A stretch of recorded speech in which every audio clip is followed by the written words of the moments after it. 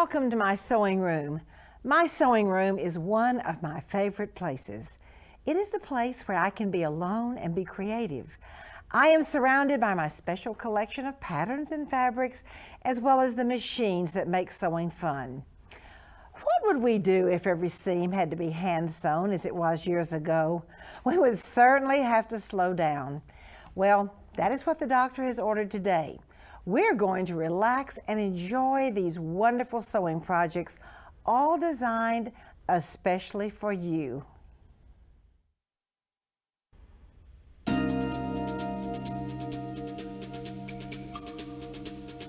There are so many wonderful details that make a really good-looking finish to a fabulously stylish woman's jacket. This happens to be one of them. This is called Spanish hem stitching, and it joins two bias pieces. Really, really fabulous. Just a little tiny bit will do. Come on down to the bottom of this wonderful jacket, which has beautiful machine embroidery around the bottom of the jacket as well as the sleeves. Now, once again, this really pretty Spanish hem stitching is used to join the contrasting fabric to the bottom of the jacket. How is it done? Well, you know my favorite word is easy, so it is very, very easy to do. You use a 1/4 inch bias binder foot, and it actually folds the fabric and stitches it all at the same time. And please use invisible thread, and you can see how this piece is finished. The invisible thread means you can't see it, so that's a good thing. Now put two of these together and then do your hem stitching, your Spanish hem stitching, and it joins the two pieces. I thought you would enjoy seeing also this very special designer detail used around the sleeves of this shell, also around the neck. Now this is a very special open work plate and foot which can be used to hold the fabric pieces apart. You know, there isn't just one stitch that you use for this Spanish hem stitching. Here is a stitch. There are several stitches you can use. The key is to keep the fabrics apart and get the look of joining the fabrics while using your creative stitches on your sewing machine. I'm so pleased to have as my guest today my friend Sue Hausmann. Sue is the host of the PBS series America Sews with Sue Hausmann. Sue, welcome to the show. Thank you, Martha. And I just love this outfit, and it's such fun to make and such fun to wear. Oh, and those details. I love the designer details. Well, let's talk a minute. You showed the bias strip that actually is put through the bias binder, which creates that bias strip that is finished and using the invisible thread. But here you see now the finished neck, for example, of the blouse or the edge of the ruffle edge, and this finished bias strip that we created. And then we're going to put them together in that special way with those decorative stitches to create an open work effect, and it's so easy. Now, there are lots of different threads you could use, okay? A 30 weight cotton, a 12 weight cotton, these look the same, but the 12 weight is much thicker. And if you're using a thick thread, you'll want to use a top stitching needle because it has a larger, longer eye, and it also has a deep groove in the front of the needle for that thread to ride in so it doesn't flag out and get caught. Also, I like the 30 weight. I think this is beautiful, the 30 weight rayon. One thing you'll want to be sure is that you match your bobbin because you're going to see both the top and the bobbin thread in this case because it's in the open work place. Now, you can see here how once those were stitched, they were actually matched up close together and that little trim was added. Now this isn't limited, by the way, to a bias piece of trim. Underneath you'll see that we have the cuff of the jacket to put along the edge. But the one thing you'll want to remember is that this is always done on two finished edges. Okay. So serge, turn under, press, and this is the cuff, which was actually finished into a tube. And then go to your machine. Now some people may have this type of a plate that you snap in with a distance or a filler, something that actually spaces the fabrics evenly. If they don't, they can space them manually or put them on a piece of stabilizer. We suggest not using a tie-off at the beginning, and then just pick your favorite stitch to do this with. And I've picked mine. What I would suggest to your viewers is that they actually practice with lots of different stitches and just kind of play around on scraps, because any of your forward reverse action pretty stitches that have a wide width, and you want to be at a 6 or 7 width on this, you will see create that wonderful open effect. Now, is that beautiful or is that beautiful? Really, really beautiful. Now, I think that you used that on the skirt also, didn't you? We sure did, and the same thing. Cute little skirt. Those edges were finished with the rolled edge on the serger, and then each edge was finished. So again, you're working with 2 finished edges because this is not going to finish off those edges. It's going to catch finished edges by working with an open work side to side. And so you can see there that then the decorative stitch with that spacer or distance plate actually kept them apart and made it a beautiful open work effect to attach the ruffle in this case. Oh, Sue, that is fabulous. Thank you so much. And looks really easy to do, too. Thank you so much, Sue. You're welcome. And next we have some sewing inspirations for you.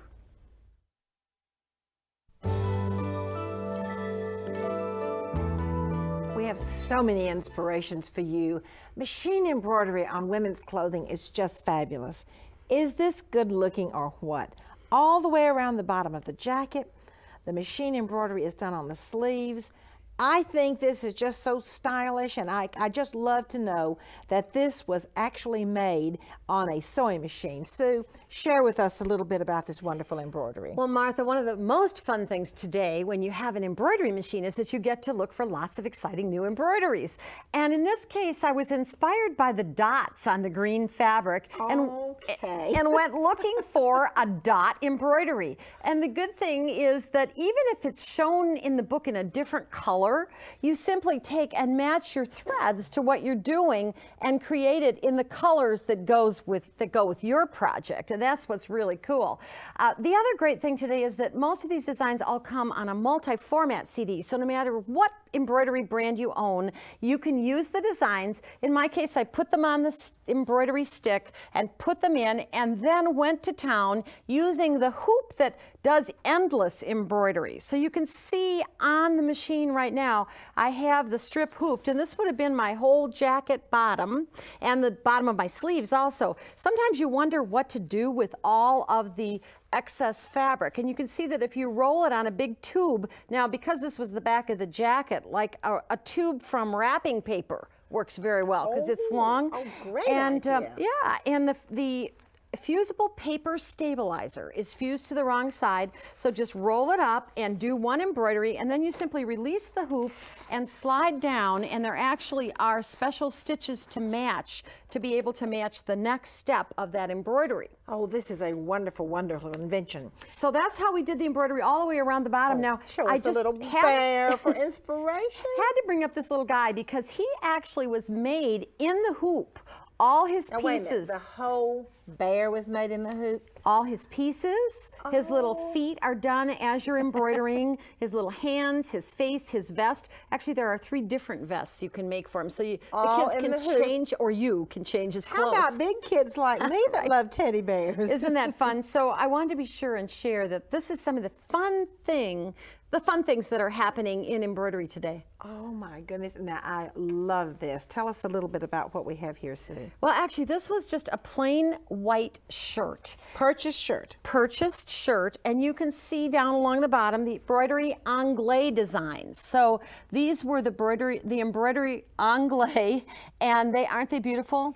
Absolutely, it looks exactly as if it came from the factories in Switzerland. It's so beautiful. Well, and you can probably imagine that I did this also in that hoop. Okay. That has no end, so that you didn't have to re-hoop manually. It just connected very, very easily.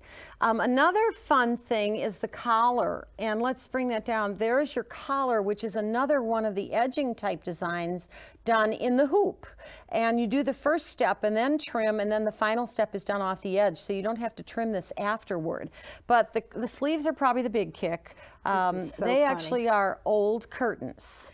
So the white sleeves were cut out of the actual shirt, and the curtain sleeves. Now, the other thing I think that just makes it, and then we see a lot in ready to wear today, are all those different buttons. So go in that button box, and of course, you know how to do a buttonhole on your sewing machine, and buttonholes are easy. So just add a buttonhole for every one of them. Because you have lots of buttons down here. So you just put extra buttonholes in this purchased shirt. Now, how did you do that collar? Well, the good news about cutting off a sleeve is that gives you some scraps to work on. Oh, okay. And so here you see that this was hooped, and the first step was stitched, then trimmed, and then the final step stitched. Truthfully, first I thought I was going to do white on it, and it just didn't show up. And I knew it probably wouldn't show up on the show. I actually have the sleeve that was one of the sleeves that was cut off under here, so you could get the idea of that. But what's even more fun is to see the actual curtain sleeve. So that is so fun. And here's the curtain label. You can see 90-inch curtains. Cutting up a curtain. Isn't that fun? This is so cute. We talk, oh, tell us, look at this little sweater. I'll take the little scarf off. Well, the scarf was sort of integral to the sweater because you don't want to leave it on there, but I was going to show that that actually was a strip and rolled edged with the overlock or the serger down each side, and then buttonholes made in the sweater and then cut. And actually those weren't buttonholes done all the way on the back also. And those were buttonholes done in the embroidery anglais with the endless hoop. Okay. So that they are designed to be woven like that, so that you can wind ribbon through them, anything you'd like. But in this case, we put the scarf through it and gave a special effect. So that was an embroidery design. If people don't have a buttonhole embroidery design, then they could do it with regular buttonholes. Oh my goodness. Just stabilize that sweater well with either a wash-away stabilizer, or you could fuse the tricot onto the wrong side. This is fascinating. Isn't that I fun? think these were wonderful sewing inspirations. And now we have some scrapbooking ideas for you.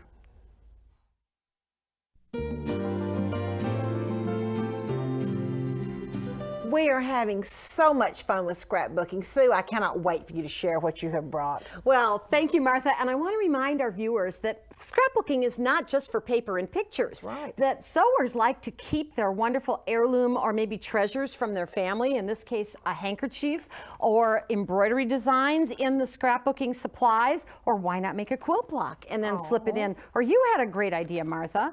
A quilt block that maybe you have that isn't quilted from your grandmother, and you could tell the whole story of how the quilt was made. So it's really fun to remember that it's not just for pictures. But speaking of pictures, I wanted to remind viewers too that with the new printers and the new copiers, you can turn color or black and white pictures into sepia tones and really get a fun effect, and then journal with your sewing machine as well.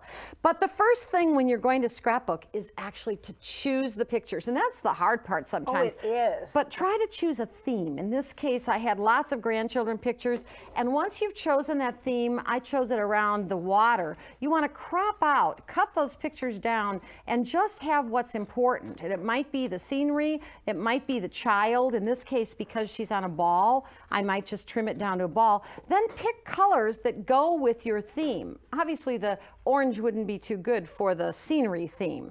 But here, then, once I've done that, I've got the beautiful theme of the water, and you can see that we've stitched. How about waves? These side stitcher waves. This is going to be ocean pictures. Little ocean pictures, little stippling stitches and things. So stitch up those fabrics or those papers, and you use a 80-pound quality paper, size 80 needle, and I use my non-stick foot for that. Lengthen your stitch out as far as it'll go. Don't forget lots of buttons and trims and other neat things. Little button holes even make great little eyelet holes, really fun to use.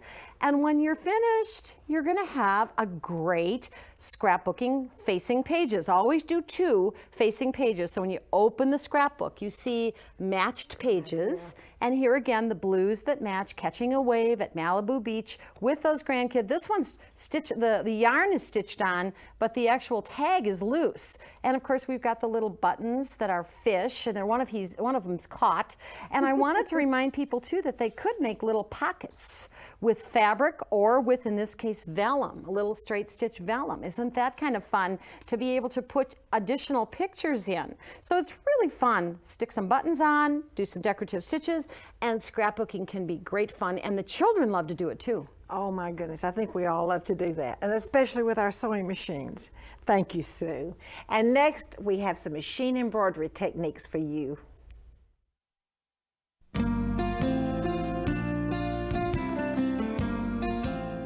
Wow, do we have some magic for you. I'm so happy to have my friend Lindee Goodall, who is with Cactus Punch, who is going to really share some excitement. Lindee, let me hold these up and you just tell our viewers how fascinating this is. Well, we love to put these borders on, and it's very difficult to do them when you only have a regular hoop. But we have a new accessory hoop that's available that you can do endless borders, just forever and ever. And that's how I've done these little doll dresses. So this little boy in rose dress, and this little school jumper. Look at the 1, 2, 3 ABCs. And these were just regular designs that I combined and then made them into an endless hoop embroidery. And look here, we'll just turn it around so we can see that it goes all the way around this little doll dress.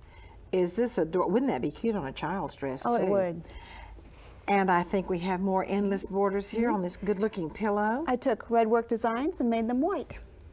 Oh, this is fascinating. And you made the whole strip, just kept Yes, on I did. sewing and kept on sewing? This is 3 widths of fabric that I just kept sewing the same design endlessly. Now, I really, you know, I love airsure embroidery. Tell me this was not done totally on an embroidery machine. It was. Oh my goodness, it looks like it's 100 years old. The tucks weren't done on the embroidery machine, but everything else was. And this, although this was not done in an endless hoop, it was short enough to do in my large hoop. If you needed to do a larger one, these kinds of hoops would be perfect for this technique. Oh my goodness, let me just turn this around. I can truly tell you this looks like it's 100 years old. It looks like it should be in a museum. I brought this just for you, Martha. Oh, I know you did. With the airsure embroidery, it looks so much like, and then there's sort of a wing needle entredot in there.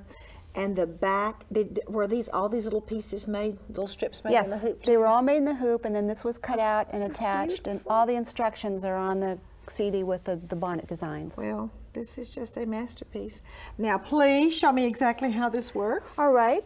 Here I have a purchased child's garment, and I've coordinated some designs on the t-shirt with some borders on the pants to lengthen the pants. I mean, some pants, they just get too short, and let's face it, some little girls' skirts today, they just don't cover enough. They're a little too short. And so you can use this to put it on.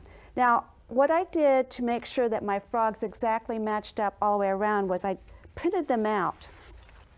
And once I printed them out, I found out I only needed 2 repeats to go around each leg. So I sewed 2 repeats, then I left a gap, and I sewed 2 more repeats. And that gap was to allow me to have seam allowances so I could match them up. Now, if you want to do a really long piece, for example, this piece I'm going to be making into a belt. And so I've just sewed from one end to another end. On a child's garment, you don't need extra length, so just one with the fabric works. And if you look And what does that say? it says, I love frogs. How cute. So it goes frogs. with my little I have one garment. granddaughter who really loves frogs. This is for the tomboy granddaughter. Well, that's right. And the ones who love animals and snakes and insects. Exactly. Oh, that's so darling. So at the machine, I've already sewn 2 repeats. And what happens is I've set up my design so a little Z stitch sews at the beginning and the end of each design. And this hoop works a little bit differently. It has a clamping mechanism. So all I have to do is slide to my next position.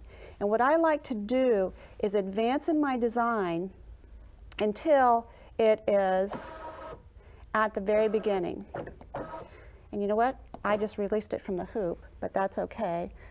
So I'm going to advance to the first stitch, and then I'm just going to slide my fabric up so that it lines up with that Z. And I do have it stabilized.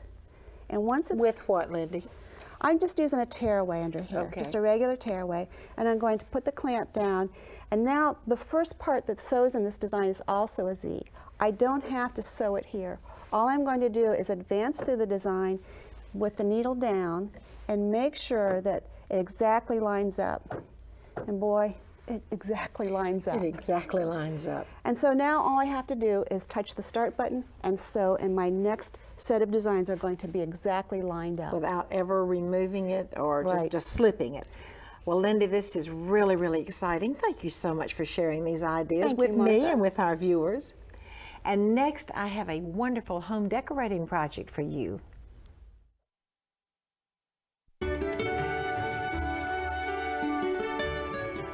I have a wonderful log cabin pillow to show you today. And you know, I just want you to look at how easy this is to make. Log cabin is easy.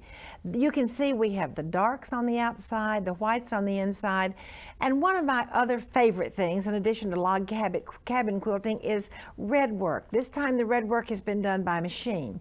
I have to share with you that log cabin can be done either with a sewing machine or with a serger. And actually, it's so easy to do that if you're working with a child, teaching a child beginning quilting, log cabin is a great pattern to teach a child beginning quilting. When I look at this, I'm very much reminded of my grandmother, because my grandmother loved to quilt, but she was a school teacher. So it took her, you know, she really taught school all day and had very little time to quilt. And you know, she loved this pattern, so I guess it was easy, and I also think it was fast. But this pillow, and also my grandmother loved red work. So this pillow reminds me very much of my grandmother, and it's very easy to make, and I have a couple of tricks for you. As a matter of fact, you are going to love this trick. When you cut your log cabin strips, this is a paper towel roll. The log cabin strips, the lights and the darks, are wrapped around this paper towel roll so they won't get all messed up and wrinkled. And then they're each one pinned, pin here, all the way down. And you can actually roll off and cut off just the amount that you like. And if you really wanted to be creative, you could actually put this paper towel roll on a paper towel holder, you know, the kind that sits up, and just pull your log cabin strips off. I thought you would like that sewing trick. Now let's see how easy it is to do log cabin. First of all, you start out with a square, which I have under here, and put a white piece down, straight stitch with a 1/4 inch seam allowance or serger. You can use a serger. Fold it out. First of all, I've got to trim it off. You do a straight seam. All right, I'm going to trim off the piece. And then I'm going to fold it and press. All right, the next piece that goes down is the next white piece. Straight stitch it, fold it out, and press. And then I move all the way around using white lights on one side, darks on one side. Now my finished piece, although I'm going to make this a little bit bigger to make this pillow, my finished piece looks like this: darks on one side, whites on one side. Now I made 4 of these in order to make that wonderful pillow with the white on the inside. Okay, here are 2 of them. You see the whites are on one side and the darks are on one side. So I pin them together and I stitch them, and you can see how that wonderful pillow came to be. Now after the pillow top is finished, that is when you're going to do your machine embroidery, or certainly hand embroidery if you prefer to do hand embroidered red work, but it's a lot easier to do it by machine and really quickly done. And here is this wonderful pillow again. Very easy to make. And you know what, if you wanted to make this for a special gift, you could also do machine embroidery right in the middle and put a name or an occasion, and there is even enough space around in the corners if you wanted to make like a grandmother pillow or an 80th birthday pillow. Put the lady's name in the middle, 80th birthday, and then maybe put the grandchildren and the children's names to machine embroider them around. That would make a nice present. And now I have something really, really special for you. I have an antique baby coat to share.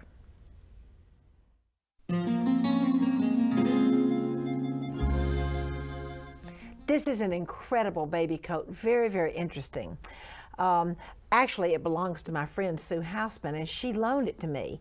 The coat is made out of a wool challis, and it's been washed and washed, so at first glance, I thought it was a gabardine, but it really isn't. It's wool challis. The coat has a little trim around the top part of the collar, and then this beautiful embroidery. It almost looks like the embroidery anglais that we do on sewing machines, although this was by hand.